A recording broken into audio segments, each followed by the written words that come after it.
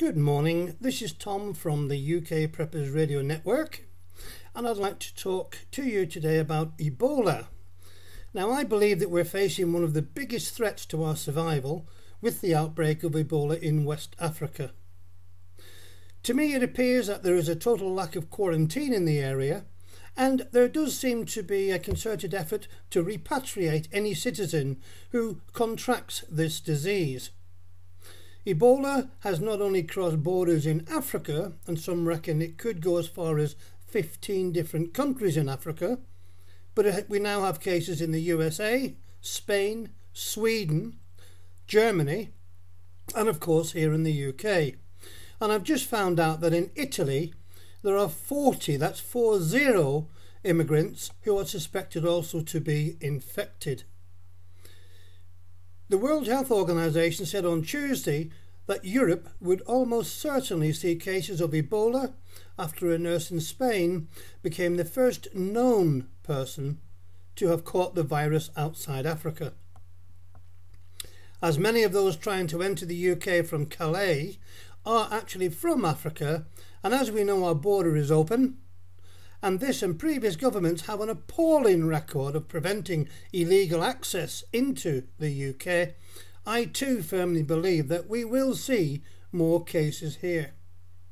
The worrying thing is that these cases will be under the radar, so to speak.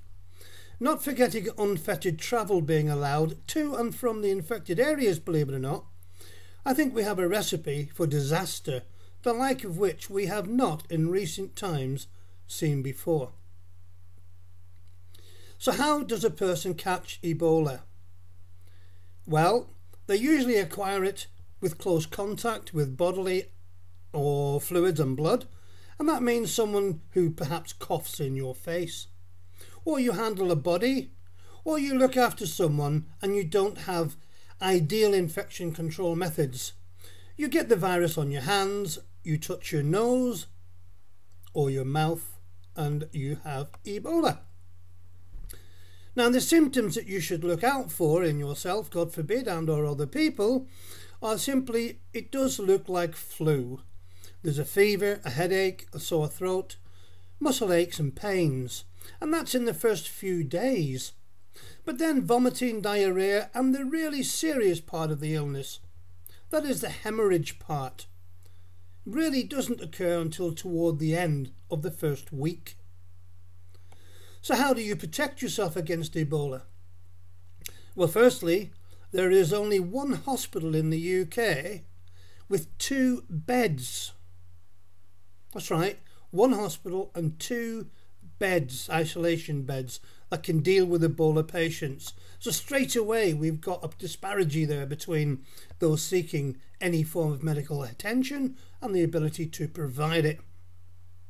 So it's up to you to prevent infection. If you must travel to an area that's affected by the 2014 Ebola outbreak, protect yourself by doing the following.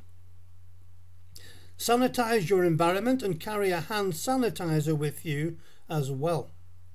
The virus cannot survive disinfectants, direct sunlight and heat. You must wash your hands frequently or use an alcohol-based hand sanitizer. Avoid contact with blood and bodily fluids of any person, and please remember sweat is a bodily fluid, and keep away from someone who is particularly, in your opinion, suffering from Ebola or appears to be sick. Do not handle items that may come in contact with an infected person's blood or bodily fluids. Do not touch the body of someone who has died of Ebola. Do not touch bats and non-human primates or their blood and fluids, and do not eat raw meat prepared from these animals. Avoid hospitals in West Africa where Ebola patients are being treated. The US and UK embassies or their consulates are often able to provide advice on alternative medical facilities. Seek medical care immediately if you develop fever.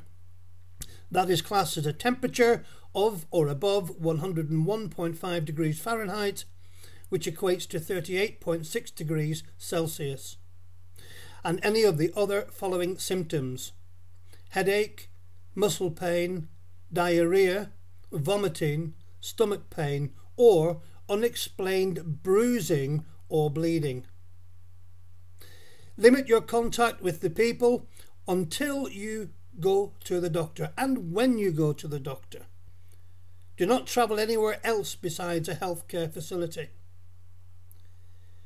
Understanding that our lives will change drastically if the population is faced with a pandemic, and being prepared for this can help you make better choices towards the well-being of your family.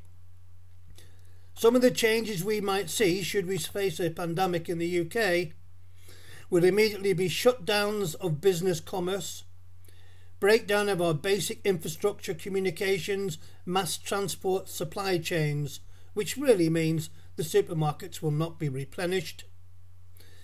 Payroll service interruptions, you may not even get paid. Staff shortages in hospitals and medical clinics, because they too may be infected by Ebola.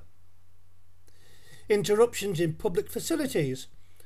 Obviously, schools, workplaces may close, and public gatherings such as sporting events or worship services may close temporarily. We could even see government mandated, voluntary or involuntary home quarantine. Have you prepared? Are you ready? I've been saying for months that I believe the Ebola virus can be transmitted through the air. And there's solid evidence that the viral disease already went airborne as far back as 1989, when dozens of monkeys contracted Ebola through a ventilation system at a Virginia hospital. Even if I am wrong, why take the chance? I now carry a dust mask in my EDC just in case I feel it necessary to use. It's my choice. I'm not trying to cause panic.